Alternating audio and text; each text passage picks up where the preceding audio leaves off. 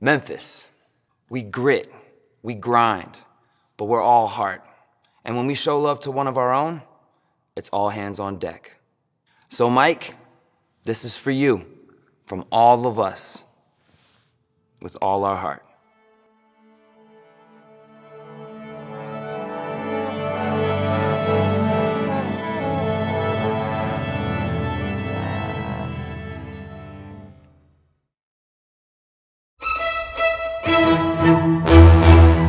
Mike Conley, he the Memphis maestro. He got the ball in his hand. He's telling guys what to do. I mean, we all players, you know, we all got our parts, but Mike, he's like a conductor.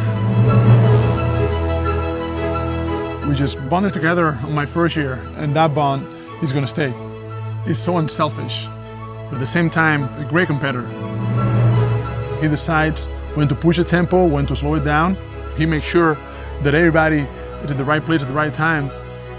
He's somebody that's willing to do anything, you know, to help his team, and that's why I respect him so much.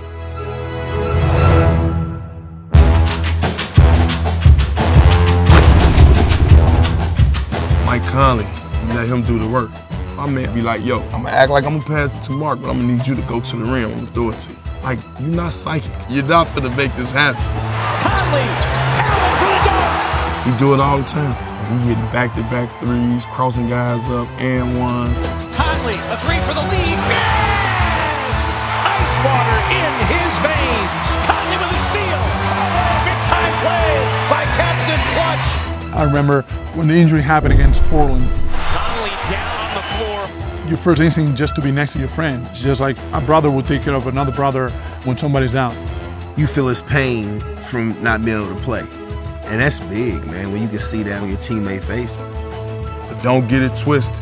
He's all heart, grit and grind. This is it. He's back. He's doing this, and I just felt proud. Conley, a three! What a shot! Mike Conley! You can feel it. You can feel the vibe. And all the fans is wearing masks. It's bigger than basketball, man. You know, it's love. Without a question, my dream would be to win a championship in Memphis with Mike Conley. He's just the spirit of our team. When they speak about Mike Conley, it's with respect. He's our heart. He's our soul. He's our conductor.